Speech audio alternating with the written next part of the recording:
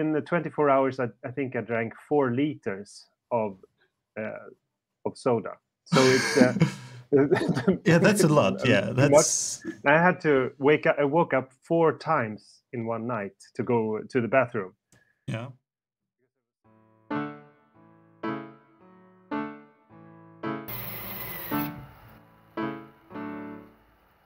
Welcome, Kalle, to Confession Portraits. You are a health coach, is that correct? Is that what you would call yourself? Yeah, well, I'm a health coach, health consultant, and teacher. I would say. Yeah. In many of those roles. Yeah. So, what does that entail to be a health coach? It entails a lot of things. We tried, basically we do a lot of things to help people regain their health through changing their lifestyle and food habits. So that's what we do. And as many people in health, I also have a personal background with a crashed personal health. So that's how I got into it many years ago. So that's what. So that's how you got into it? Yeah, from a personal, I was very motivated myself to regain my own health. I became chronically ill when I was in my 20s. In what way? What happened? It's I got an autoimmune disease after a stomach infection. I traveled to Turkey when I was 20, and after that I got IBS. So it's called irritable bowel syndrome. Yeah. And a lot of strange things started to happen with my immune system. So basically my knees, they swell up, and I couldn't walk anymore for over a year. And during more than a decade, I had to use strong anti-inflammatory drugs to control the symptoms of inflammation in different parts of the body. And you didn't know where it came from? Well, it was two different bacterial strains that are some of them are known. Salmonella is well known. That's one of the things I got. But I also got another bacteria that is called Yersinia. And it's related to the plague bacteria. And so that's what got my inflammation symptoms started. And it was through lifestyle and especially food that I regained my own health. And through the process, I educated myself on the topic, of course. And during the last 15 years, I've been helping others do the same thing that I did. So what did you do? What did you change? Well, I changed a lot of things. Everything from what kinds of foods that I eat, what kind of exercise I do, light exposure, sauna exposure, a lot of things. I did a lot of things to regain my health. But the most important things was food habits, and the selection of foods that I sort of individualized my food, my diet to fit what my body needed to diminish inflammation. All right, so you did some kind of exploration or examination of your own health to see what worked. I did a basic elimination diet, starting out with a sort of a paleo template, and what's now called autoimmune paleo. It wasn't called that in those days, but now it's sort of an international movement, and many people are trying out these diets to control symptoms of inflammation and autoimmune disease of every kind. All right, is that what you still use? Well, I use sort of a system to individualize the diet. So people differ in what makes them. Individuals differ a lot in what makes them the best, and some people have to restrict more. Some people have to add supplements of different kinds depending on nutrient deficiencies and those kinds of things. But so the solution can look a lot different for even the same diagnosis. Okay. So two people with IBS can have two completely different diets, actually. That solves their problems. All right. So so you do, if I understand it correctly, you do with your clients what you did with yourself. You examine their health and what works for them. And how does that process? How do you do that? Well, the process involves elimination steps, and a lot of nowadays there are so many tools available. Testing is available now, and so the process looks a lot like doing some testing, doing a lot of deep analysis through questionnaires, and in most cases doing elimination diets, and doing a lot of trial and error. And yeah, there are different sort of experiments one can do to find out what the underlying problem is. And sometimes it's gut flora. There are many different tools for that. Fiber is another area. Probiotics is another area. So there are many different areas to work within to reach the maximum result. Are there any? No, excuse me. Continue. Yeah, and to reach the maximum result, you often need to address several areas of origins for inflammation. So, are there any common areas that are specifically prevalent in people's health? Well, many people experience worsening of symptoms when they have reactions to certain foods. That is a big area. And in some cases, people also have infections. And what lingers after infections is usually an altered microbiome that is not functional anymore. And to address it, people have to, in many cases, the basic tools are elimination of foods that are triggering. So what are triggering? What are most common to start to eliminate? The most common problems are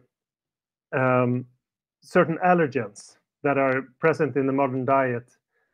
Some of the most common are the grain intolerances, and also dairy intolerance, and nuts is pretty common, nightshades. Those kinds of foods are pretty common. We experiment with those. And another big area is dealing with a microbiome that is altered and an overactive immune system that results from that.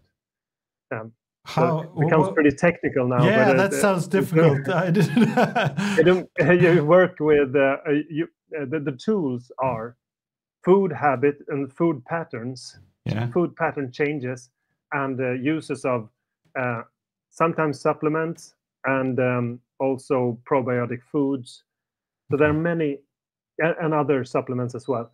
But so there are many things that can contribute to altering the microbiome in a favorable manner. So if someone would meet you in the bottom floor on the building and you get an elevator pitch, a really easy elevator pitch, the person has problem with the food, what would be the simple explanation? What he would try?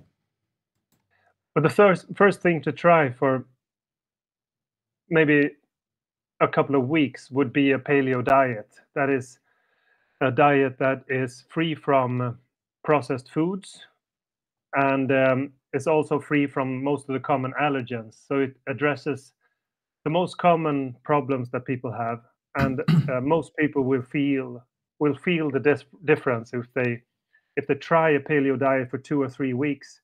They will feel a lot better, and that's an experiment. And if one feels better from that diet, we can do modifications from that point. And if not, there are other. You sort of take the investigation in another direction. All right. But so it all provides information doing elimination diets of these kinds. So all right. So you work as a coach together. Do you have a company? What's we have a family company. Me and my wife have the company together, and we've for many years now we do online education. We write books. We have a podcast. We write on a blog. We have a newsletter and those kinds of things. They're usually involved in a health company of this kind. And so, yeah, that's what we do every day, so to speak. All right.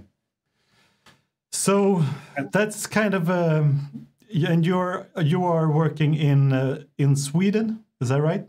You're not in Sweden right now, but because you usually have a great video, like you have a setup because you have podcasts and have a great studio. But now you're abroad, and we have a little web camera.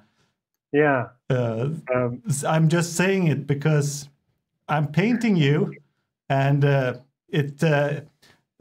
result might be affected by the little less good lighting. Yeah, it's okay. We'll make it work. The granular. Yeah, we got the granular look. Well, yeah. But it's okay. But you work from Sweden, anyway. And yeah, I work from Sweden usually, but now we're in Tenerife over the winter months. It's a health. It's a health, sort of a health trip. It is, right? It's a health trip. Okay, get the sun. Yeah, it means a lot to get some light and sun during. I think everyone who's been to Sweden for one or two winters will agree. Yeah, I know. All right, so let's get to the main thing here. What's your confession? Well, my confession is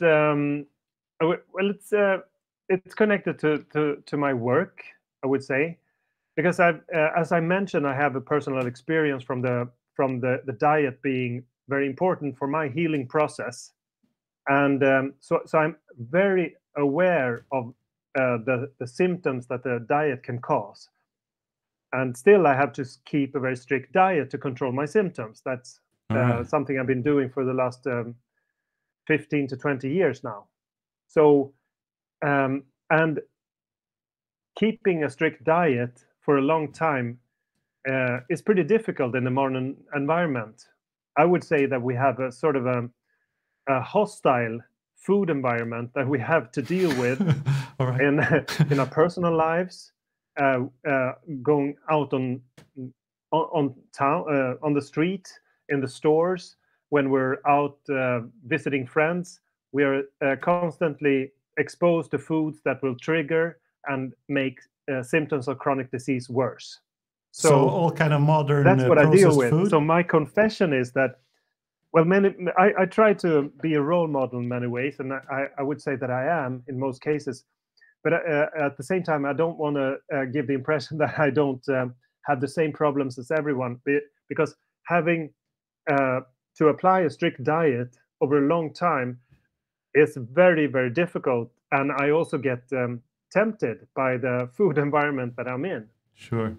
So during the autumn, I had a lot of problems with sweet cravings. And previous years,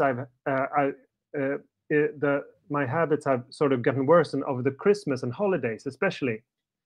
And one year, I just ate a whole box of ice chocolate made from coconut, and it was pretty. It's good ingredients, but it was kind just of too much. Healthy, but too much. All right. Yeah, and if you eat stuff like that, if I eat stuff like that, my symptoms get worse.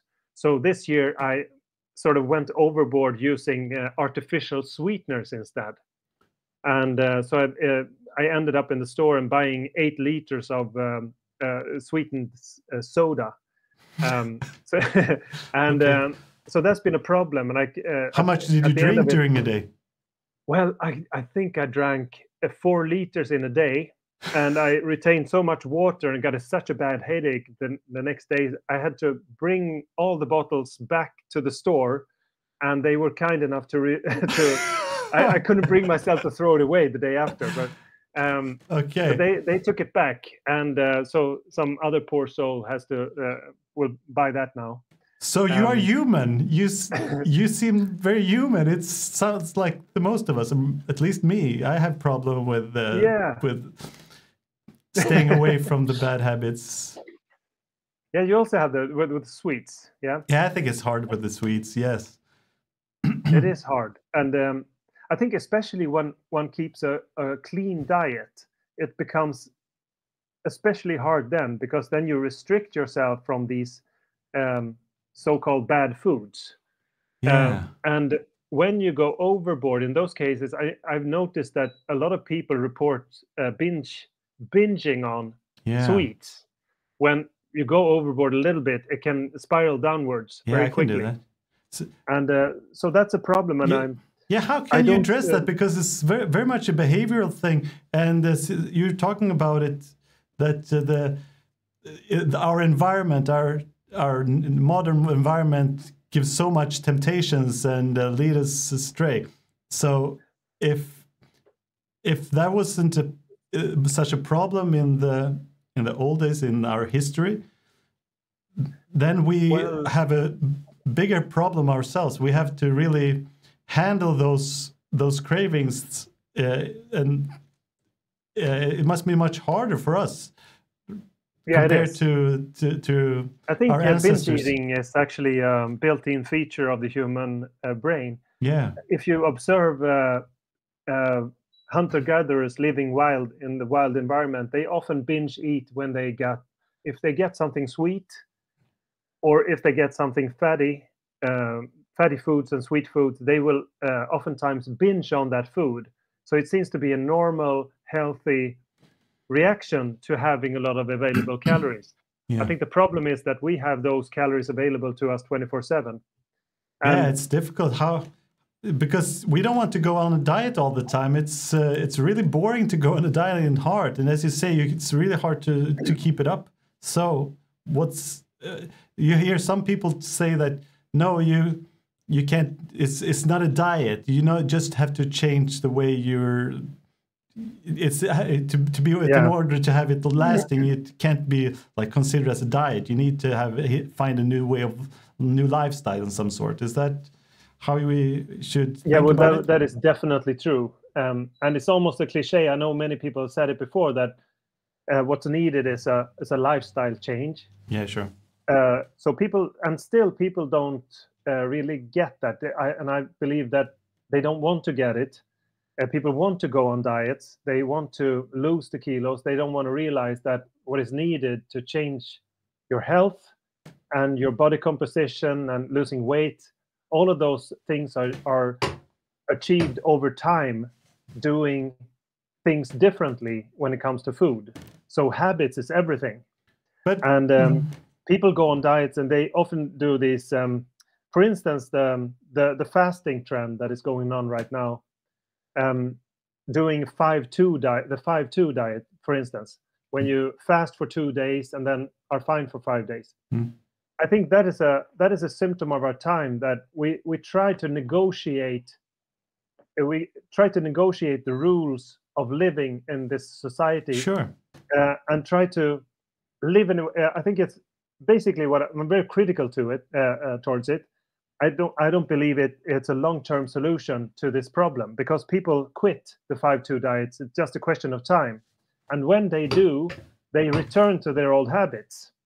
So they Mm. introduce a new habit, doing the 5-2 diet, but people sticking to it is 1 in 100, maybe 1 in 1,000. So what works? What actually works is, well, many diets can work, but what is needed is to when you do a diet change, you have to accept that these are the new rules now. This is what we're doing now. From now on, and in 5 years and in 10 years, these are the foods that I eat, or the restrictions that I apply. And you can apply another restrictions. For some people, doing fasting is more feasible, it's easier. And for those people, it may be a good idea. But you have to choose the restriction that you can do in 1 decade and 2 decades. So the paleo diet, I believe, is one of the best templates to do this, because the diet is very tasty, and it's nutrient rich, so you can do it over the long haul, and you can do a lot of recipes in it. It's very available, but it's not the only way. There are many different kinds of restrictions. Yeah. So people can do time restriction, that is different kinds of fasting. They can do macronutrient restriction, like low fat or low carb, or they can do quality restrictions, that is only choosing a set of foods that reaches a quality standard that is acceptable, and that's what the paleo diet is about. All right. But accepting that you have to make a qualitative change to your diet over the long haul, or a restriction over the long haul, that's what people are struggling with in many cases. But isn't it because I guess that a lot of these problems that arise from bad habits in what you eat, they result in problems that you don't see until late in your life. Probably some of them you see directly. You see that you're getting fatter. You see that you get some kind of downsides. But the real big things, if you get cancer, if you get diabetes, or some kind of bad disease that is caused from your way of living, it's too far away, and it's easy to not see it as to connect it to what you eat directly. So you can just you probably will trade a little with those with the downsides with the benefits that you gain. So I know I have that devil on my shoulder all the time, like whispering whispering about sweets. No, I believe everyone is dealing with that to some extent. Some people are dealing with it better than others. They don't have such a loud devil on their shoulders, but many people do. And as you say, it's easy to sort of sweep the problem under the rug.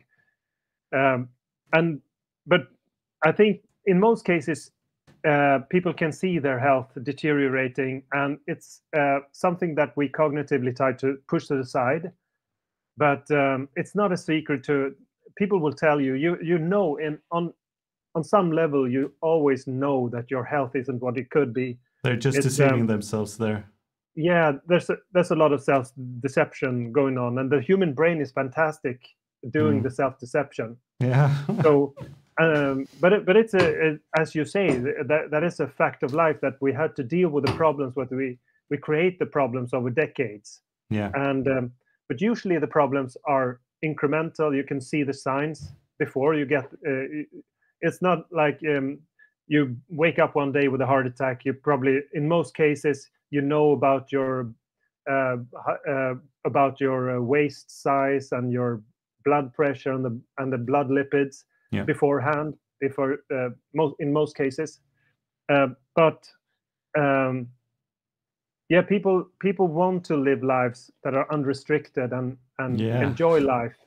So what I try to teach people is that life can be even more enjoyable within some restraints too. Yeah, sure. So applying restraints can be the key to both freedom and good health, I believe. So that's what we try to teach, that working with our health is something that's been known to increase life quality for thousands of years. Mm-hmm. The Stoics even said it. There's a Stoic saying that it's a word called arete. I don't know how to pronounce it exactly. All right, in English, you don't know your Greek? It's from Greek, and it's the word means to apply our will to fine tune and reach excellence in an area.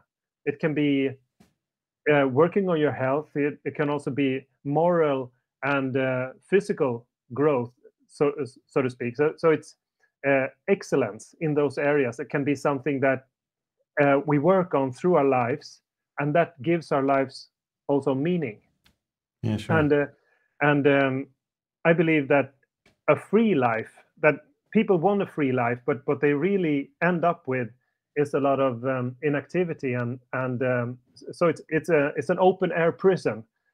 Eating all the fast food will make you slow, will make you not be able to do all those fun stuffs. When the pension years arrive, you won't be able to play with the grandkids anymore, or travel, do what you want.